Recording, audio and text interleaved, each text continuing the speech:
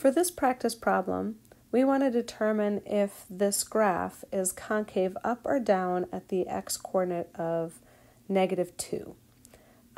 So we know that a graph is concave up if the second derivative at x equals -2 is positive, and the graph is concave down if the second derivative of x equals -2 is a negative number. So we need to find the second derivative.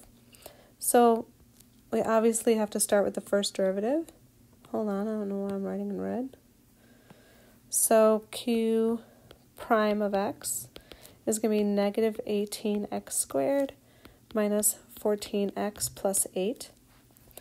And q double prime, the second derivative, is going to be -36x minus 14. And we now want to evaluate this second derivative at -2. We don't care what this value is. We only care whether or not it's positive or negative.